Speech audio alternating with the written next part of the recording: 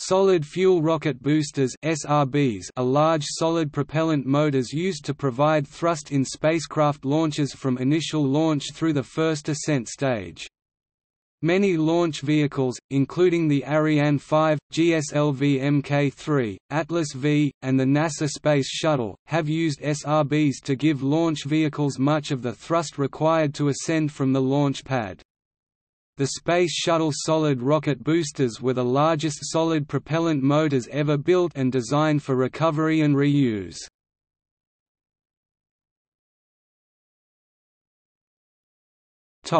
Description: Solid fuel rocket boosters (SRBs) are large solid propellant motors used to provide thrust in spacecraft launches from initial launch through the first ascent stage. Many launch vehicles, including the Ariane 5, Atlas V, and the NASA Space Shuttle, have used SRBs to give launch vehicles much of the thrust required to place the vehicle into orbit.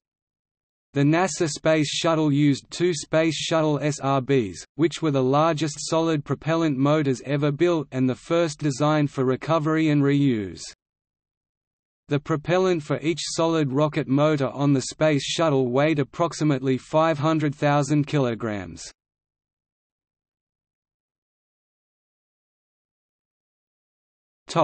Advantages: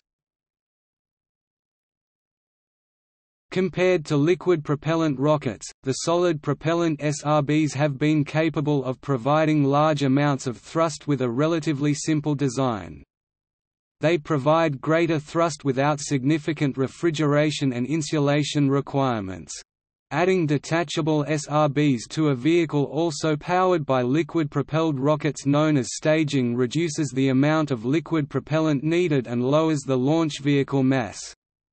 Solid boosters are cheaper to design, test, and produce in the long run compared to the equivalent liquid propellant boosters. Reusability of components across multiple flights, as in the shuttle assembly, also has decreased hardware costs. One example of increased performance provided by SRBs is the Ariane 4 rocket. The basic 40 model with no additional boosters was capable of lifting a 4,795-pound (2,175 kg) payload to geostationary transfer orbit. The 44P model with 4 solid boosters has a payload of 7,639 pound (3,465 kg) to the same orbit.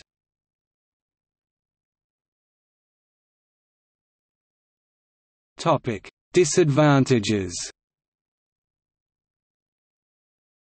Solid propellant boosters are not controllable and must generally burn until exhaustion after ignition, unlike liquid propellant or cold gas propulsion systems.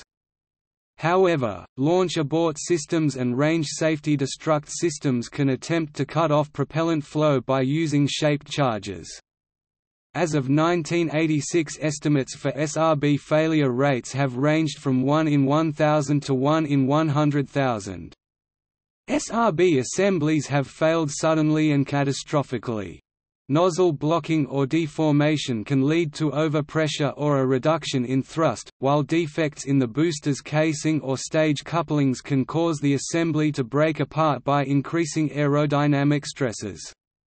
Additional failure modes include bore choking and combustion instability.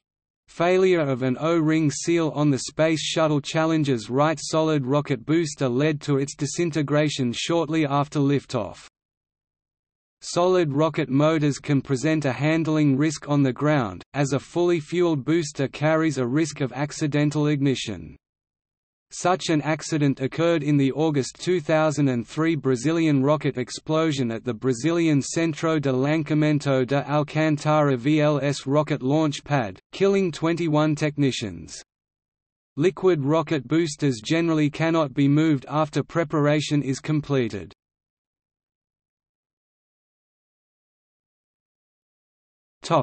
See also: Liquid rocket booster, solid fuel rocket, graphite epoxy motor, comparison of orbital rocket engines. Space Shuttle Solid Rocket Booster